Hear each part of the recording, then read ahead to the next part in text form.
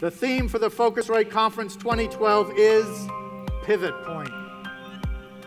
Travel, tourism, and hospitality, the world's third largest industry at 9% of global GDP, has been jolted by dizzying advances in technology, voracious appetites for mobile and social, fundraising, M&A, and new threats.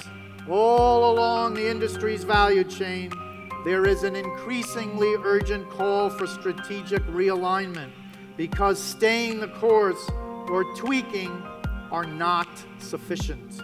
In other words, many of us are at pivot point. The call to pivot knows no boundaries. It applies equally to daring upstarts and media darlings, local players and global powerhouses, private businesses, and public enterprises.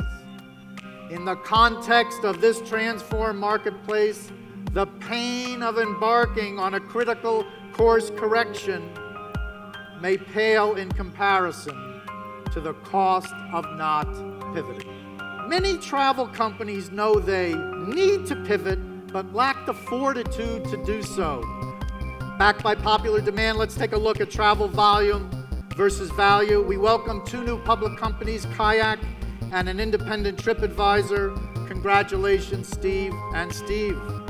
Expedia continues to lead the pack in gross bookings through the end of 2011, but that will narrow substantially by the end of this year.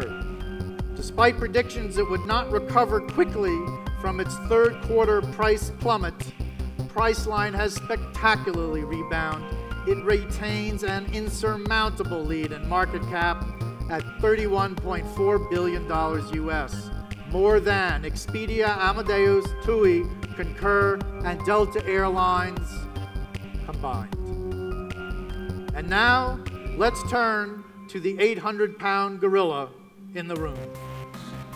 Priceline acquiring Kayak just a few months after its long-awaited IPO.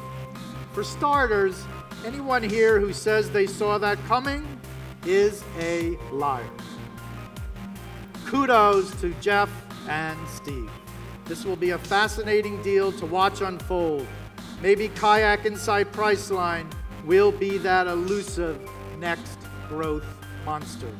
The tectonic plates of politics and power are on the move while technology changes rapidly. New digital doodads become obsolete in just months.